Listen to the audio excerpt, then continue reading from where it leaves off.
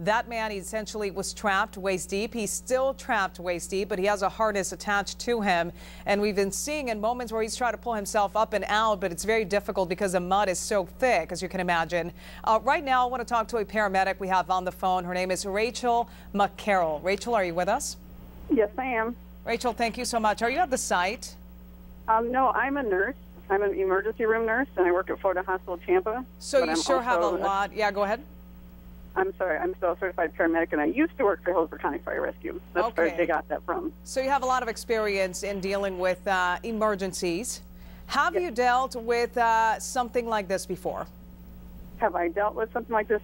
Many, many years ago, I had a gentleman in a similar situation that was in the ground, and it was a couple hours extrication, just like you were describing. My goodness, tell me, if you were to arrive at a scene such as this one, as a paramedic, what happens? What do you do right away when you get there? Scene safety, obviously, is the first thing, because if you become a victim, then you cannot take care of the patient. So that would be the utmost thing, is scene safety. Is the ground safe? And then, of course, you're to your patient, and your first thing with the patient is he awake, alert, conscious? What's his airway status like? Is he breathing? Circulation, things of that nature. Rachel, and for the folks who are just joining us, I have Rachel McCarrell, a paramedic on the phone, who used to work with Hillsborough County Fire Rescue. Rachel, when you are called out possibly to a scene like this, paramedics who are on standby, what are they doing as the actual rescue effort is underway? Are you getting items in your ambulance ready? What's happening as you guys wait typically for a person in this situation to be pulled out of a trench? You're getting everything ready. You're notifying possible hospital of the status of the patient. You, as the provider, are providing the patient with oxygen, fluids, IV resuscitation, constant evaluation of the patient's care, getting your ambulance and all your supplies ready, getting other personnel there. Like you were saying, there's a second ambulance there.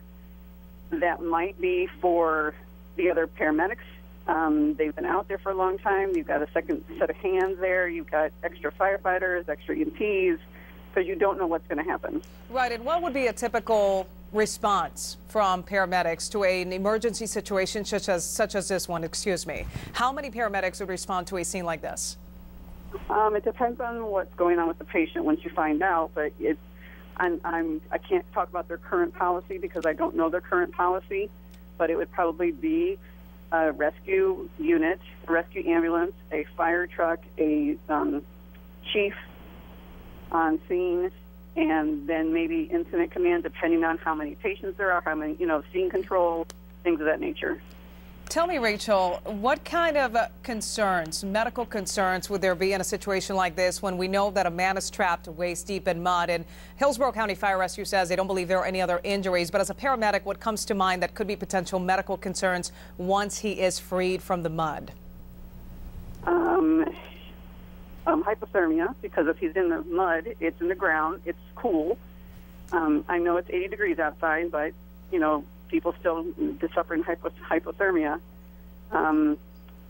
His blood not circulating appropriately because he was in a compressioned area, and when you take him out of a compressioned area, that blood is going to start circulating to that area. So is he going to be compensating? Is his body going to be compensating appropriately? Resuscitation efforts, like I said, oxygen supplies. Does he have any kind of injuries?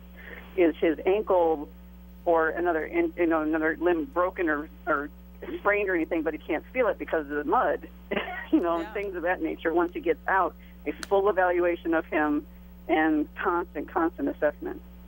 And how about, what kind of work would paramedics a paramedic in this situation will be doing, not only for the person who is trapped, but, you have a lot of construction workers still on site. You have crew members from Hillsborough County Fire Rescue, 35 to 45 people there working in the heat, working in difficult circumstances. Would paramedics also be able to assist these people in this circumstance? Well, I think, like you said, I think that the second ambulance has already shown up. That's probably for backup.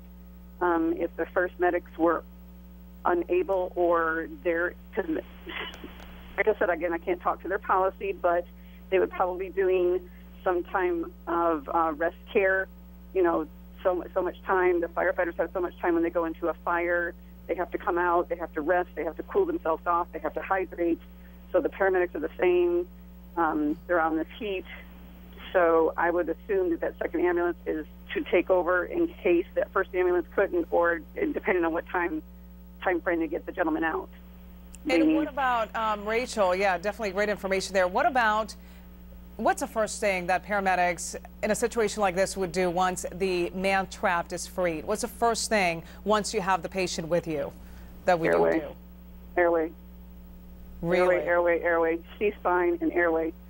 I know that he's in a hole, but once you get him on, a stretcher, I'm sure that they've already got a backboard and a C-collar and ready to, immobilize him, and airway, oxygen, evaluation, IV fluids,